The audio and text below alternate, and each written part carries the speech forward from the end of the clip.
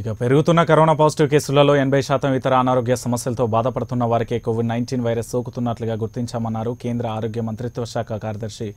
Love Agarwal. ఇక ప్రభుత్వం సూచించిన విధంగా అందరూ సహకరించాలని, కోవిడ్-19 పాజిటివ్ వచ్చిన బాధితులకు ఉన్న ఇతర అనారోగ్య సమస్యల కోసం ఆయన సెంటర్లలో ప్రత్యేక చికిత్స కోసం అందజేస్తున్నారని లవ్ అగర్వాల్ తెలిపారు. దేశంలో ఇప్పటివరకు నమోదైన కేసులలో బాధితులకు మంచి ట్రీట్మెంట్ ఇచ్చేందుకు అంకితభావంతో పనిచేస్తున్న హాస్పిటల్స్, డాక్టర్లు ఉన్నారని ఆయన తెలిపారు. आप सबको मालूम है कि कोविड के जितने केसेस होते हैं उसमें अराउंड 80% केसेस माइल्ड या वेरी माइल्ड सिम्टम्स से संबंधित होते हैं. उस स्थिति में कि कैसे हम अपना हेल्थ इंफ्रास्ट्रक्चर बढ़ा सकें, उसके तहत जैसे कि मैंने कल आपको भी बताया था कि हमने अपने हॉस्पिटल फैसिलिटीज़ को क्लासीफाई करते हुए टेम्प्रेरी हॉस्पिटल्स के रूप में, जिसको हम कोविड केयर सेंटर्स बताते हैं, उसके तहत हम अपने इन जो लेस सिम्टम माइल्ड सिम्टम्स वाले लोगों को हैं उनको हम कैसे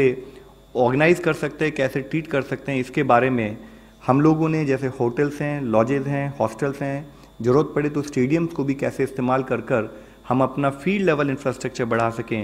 उस गाइडलाइंस के तहत अब हमारा इंफ्रास्ट्रक्चर उसी स्पीड से बढ़ना शुरू हो जाएगा. इसके साथ ही हमने जो क्रिटिकल केसेस होते हैं या जो सीरियस केसेस होते हैं उनके लिए भी